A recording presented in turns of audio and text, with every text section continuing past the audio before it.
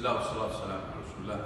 الحمد لله نحمده ونستعينه ونستهديه ونعوذ بالله من شرور أنفسنا ومن سيئات أعمالنا. من يهده الله فلا مضل له ومن يضلل فلا هادي له. وأشهد أن لا إله إلا الله وحده لا شريك له وأشهد أن محمدا عبده ورسوله.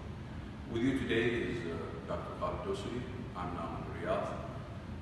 We are giving a workshop, and the workshop is related to presenting Prophet Muhammad to the world in the best way, using EIECC methodology. As you can see on the screen, this is what we are here for. So there is a partnership between us and Usul Center and Midad Company, and of course the EIECC. And I'm currently in Iraba Propagation Center. So today is the second day for the program. I just thought about giving you a briefing about why we are here. We are here to develop global leaders so that they present the Prophet Muhammad beautifully through a methodology called EIECC. And EIECC requires or tells people basically it wants to achieve, it want people to achieve those who speak English.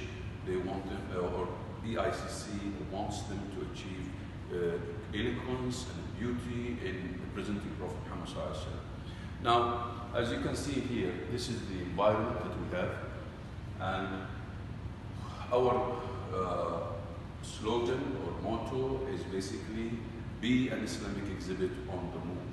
So we are trying as much as possible to send a message to every Muslim who speaks English language all over the world to be an Islamic exhibit on the move, so that we can provide peacefulness to the whole world in the best way. We present ourselves to them and tell them exactly who we are. Now you can see here that we have some exhibits. This is exhibit number 1. This exhibit is called Personality of Prophet Muhammad, or Prophet Muhammad Personality exhibit. And you have that another exhibit here, some of the collections of the saying of Prophet Muhammad. And there, if you can come with me now, you can see also that's another environment here that you have. This is another book that has been written and distributed. It's called The Ninth Rose, speaking about a prophetic story of hurt and hope, and tells about the struggle of Prophet Muhammad and how much he sacrificed and dedicated himself to the rescue and salvation of humanity, so that humanity will come to their senses and follow the purpose of their creation through submitting themselves to Allah, the Creator, glorified be He. So you can see this exhibit. That's another exhibit that we have here, and so beautiful. So we want people to live this exhibit so that they can learn Islamic English and they know how to deal with the people in a very beautiful language and cross-cultural communication. And basically, our cross-cultural communication is not to try to intimidate anybody or speak ill of anybody. The most important thing for us, we need to tell people who we are as Muslim and what Islam stands for, regardless of the ill practices and the wrong things that the media in the West, unfortunately, and they is trying to portray or misrepresent or try to secure the right picture or image of Islam. Now you have another exhibit here also. There are more exhibits that we have, but I've just added here 4 exhibits. All of these exhibits talk about Prophet Muhammad and the beauty of this character that has never been such a person like Prophet Muhammad to be really revered and respected by about very close to 1,600,000,000 individuals on the face of the earth. May peace and blessing be upon him. So that's another exhibit, and this exhibit also has been designed by Usul Center, which is a lovely exhibit also.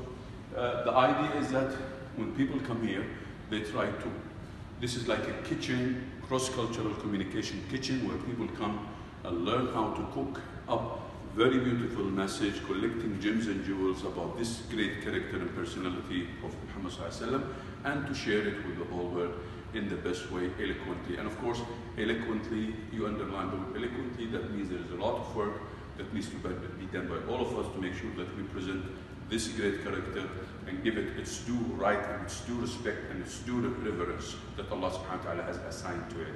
Now, without, of course, believing in the Prophet Muhammad sallallahu alaihi wasallam, without respecting this character, humanity will be always aching, because this is the best man ever walked this earth, and he represents the true character that every individual has to aspire for, like the prophets and the messengers before him, Jesus, Moses, Abraham, and Noah. They all came to bring one message, which is basically complete peaceful submission to Allah. And this message has to be abided by all of humanity if they want really to have a much better world, and to have a peaceful world. I mean, trying to contradict what those prophets are doing is really destructive for all of humanity. Now, this is why this workshop is very important, cross-cultural communication, to represent or to present that great personality, Prophet Muhammad sallallahu alaihi wasallam, the seal of the Prophet that ended the march in the history of all prophethood and messengership.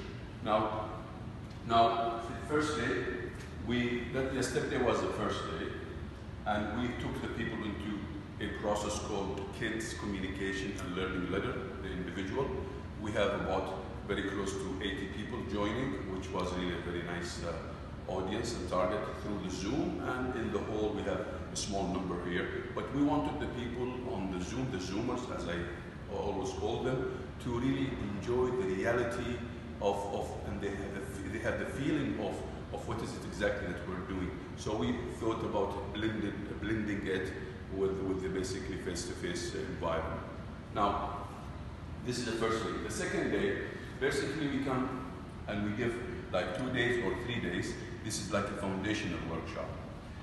Okay, and when we finish this foundational workshop, we after that tell the people, we give them materials, we give them applications to apply for a period of 8 weeks, about 40 hours where people, or maybe less, where people basically are involved in actual presenting of Islam through the social media. And I'll stop here and I'll take you to part 2. This is part 1 now. Thank you very much. I'll come back to you later on to tell you about part 2.